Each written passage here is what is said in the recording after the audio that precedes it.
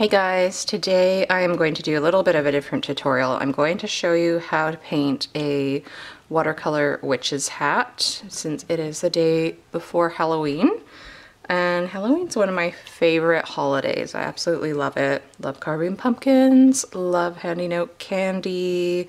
So I'm super excited to do something festive for YouTube this year. So I'm just mixing up a purpley gray color. I'm using Payne's Gray Carbazole Violet by Daniel Smith and a little bit of burnt sienna. And then I'll just mix up some Payne's Gray on its own and then some Carbazole Violet on its own as well. And those are the colors that I will use for this project. So I'm going to start off with just a light drawing. And I just looked up some pictures of a witch's hat on the internet, and I'm making mine a little bit distressed and old looking, so I'm just doing a triangle with a bit of a point crooked over, and then I'm going to just do like an oval connecting from the back, coming around the front for the basic hat.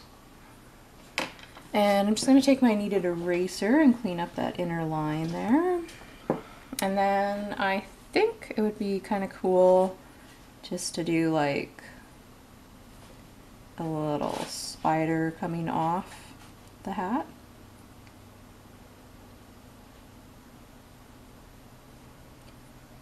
I'm just making sure that it has 8 legs. And then maybe a bit of the web is through here.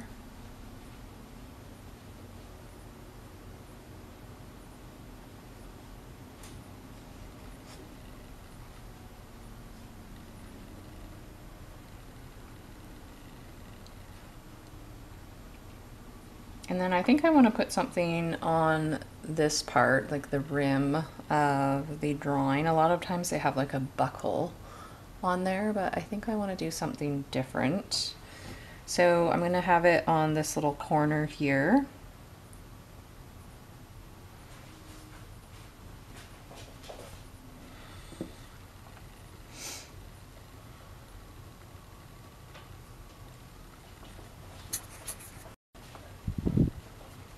And so I think I'm just going to make some simple botanicals. So I'll just do a few lines representing where I'll do leaves and just have some berries there. Okay, so I'm going to start off with the Wet n Wet wash for the hat, and I'm actually just going to quickly roll over the drawing with my kneaded eraser to lift off the excess graphite.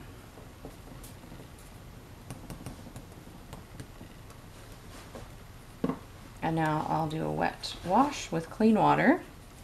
Sorry about the rustling in the background. That is my cat. She is very active today. And then I'll just kind of tease the water in around the berries there.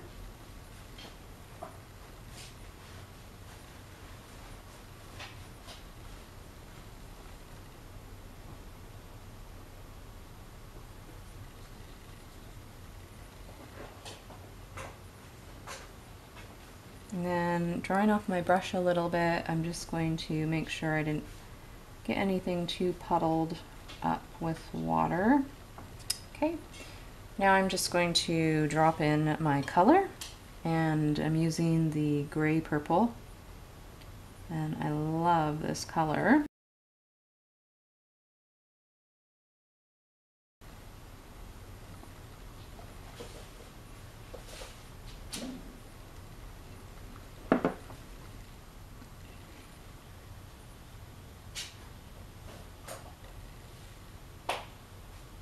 Just lightly painting in those between those berries. I'm going to leave a bit of white showing through because it does add more dimension to your painting. Then I'm just grabbing some of the Payne's Gray and dropping that in, and then just a little bit of the Carbazole Violet as well, and I'm just going to see how that spreads out.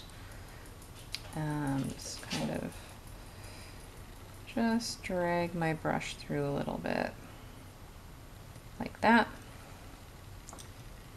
And now, while I'm waiting for this to dry a little bit, I'm going to paint in the spider, and I'm just mixing some Payne's Gray, burnt sienna, so the same mix I made for the purpley color but with more burnt sienna in it, so that it is like a black color.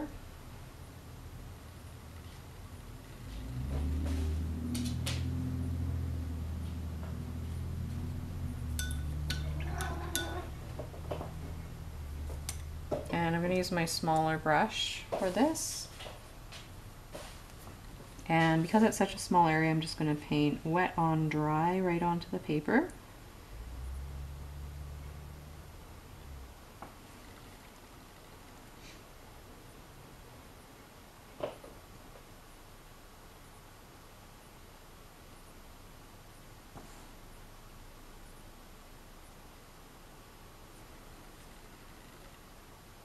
And I think I'll just use black for the web so it stands out, but I'll wait till this part dries before I put that part of the web in. Now I'm going to speed this up and dry this with a hairdryer and start on the brim of the hat. Alright, so I'm going to go back to my larger brush now and start on the brim of the hat with clean water. I'm just going to go wet on wet again, so wetting the watercolor paper.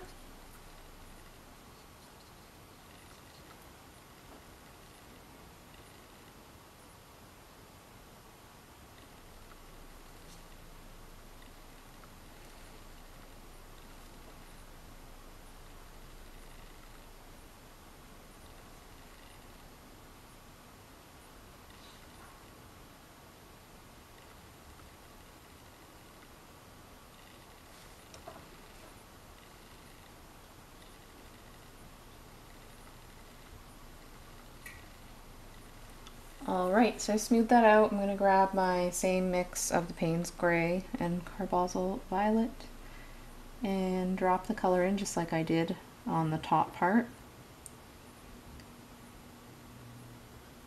And if you're wondering, I'm using 140 pound cold press watercolor paper by the brand Fluid, and it's a nice, reasonably priced paper.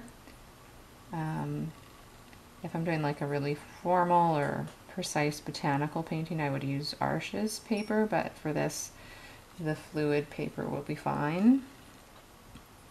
Now I'm dropping in some Payne's Gray. Again, I want to leave some white area showing through.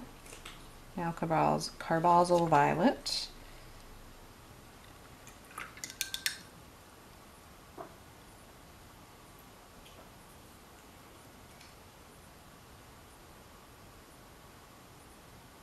Now I am just blending this a little bit. I probably should not have fiddled with it so much, but I did.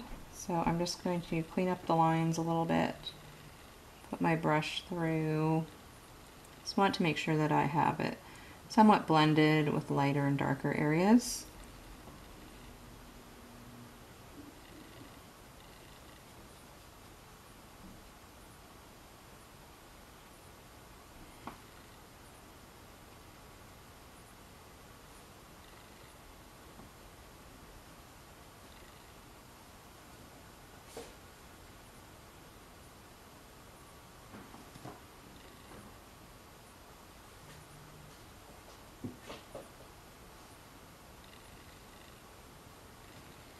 So I'm going to leave it like that and then let it dry and then do a little bit more painting.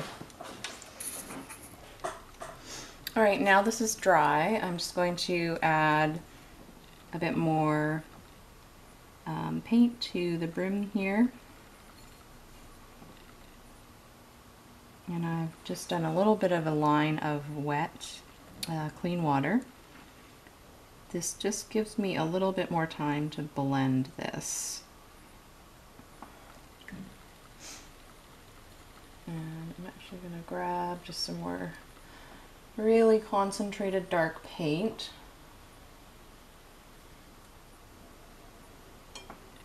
To drop in here, as that would be where some shadow is. Then dragging my brush with clean damp water. This is a graded edge, or what I call blending. And that will give you a nice blended soft area. And now I'm going to do the same along the rim.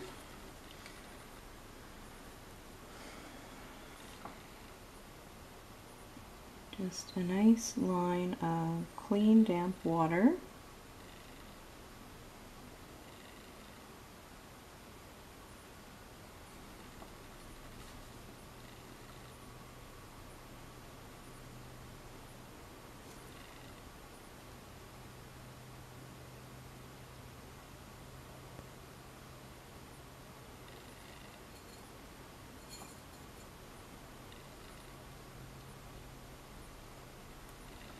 And I'm just going to blend that halfway because I think it's drying.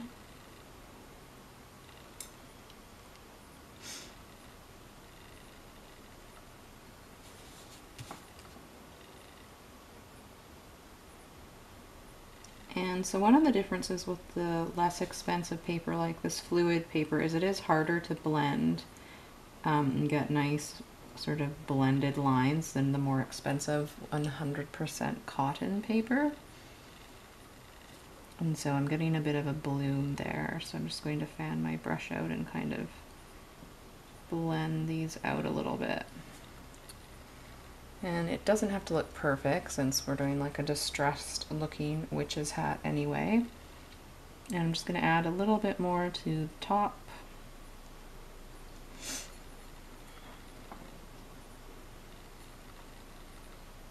Grabbing a little bit more Payne's Gray to mix in here.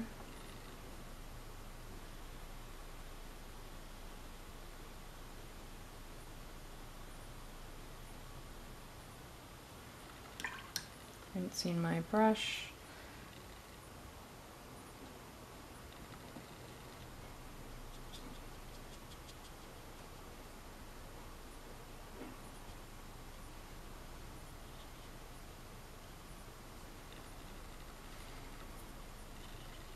I'm just kind of blending it out a bit there.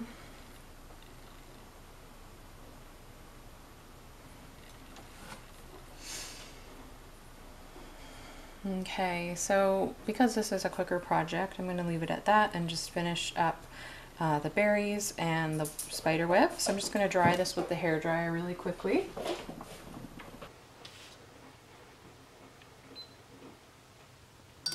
Alright, so I'm just going to quickly paint in the berries. I'm just grabbing a little bit of Perylene Violet that I will mix with Payne's Gray.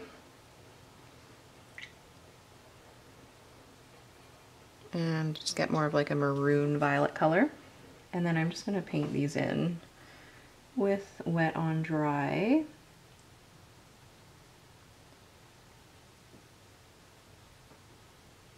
Leave a little bit of a highlight on some of them. And that's that. And now again with my tiny brush, I will just grab some dark green. I'm going to use Perylene Green. And again, I'm going to mix some Payne's Gray with that. And still using my small brush, just going to make some really simple leaves.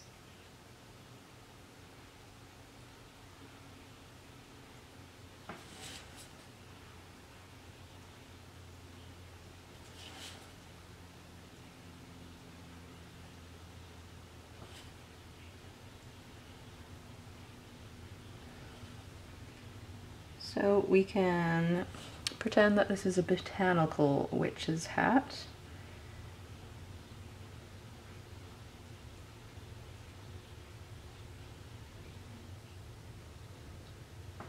Okay, so I'm happy with that for the botanicals. Now I'll use my, actually gonna mix the green with that darker mix I made, and more Payne's Gray, more burnt sienna. You could use black out of the tube. I do rarely. I just find it more interesting to mix your own black because it has lots of different undertones of colors.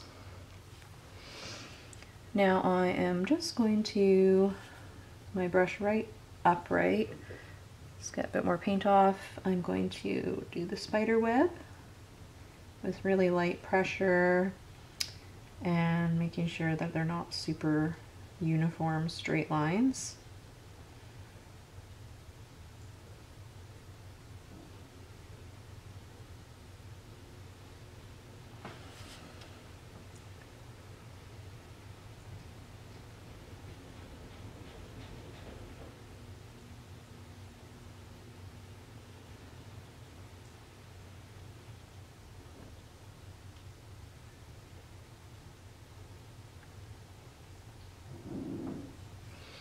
Okay, so happy with that.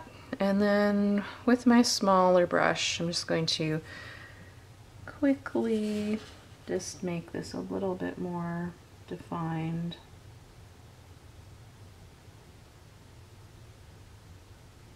Actually, you know, I think I like this like this. I'm going to keep it like it's implying like there's a black ribbon or something going across.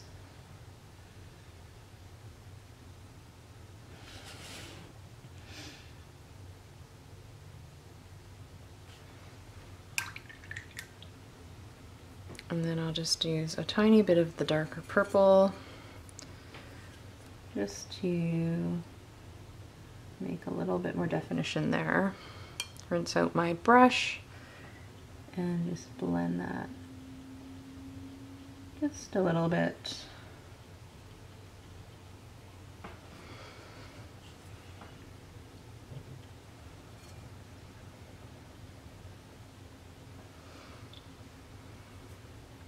You could add more detail to this and take it farther, but I am just going to leave it at that.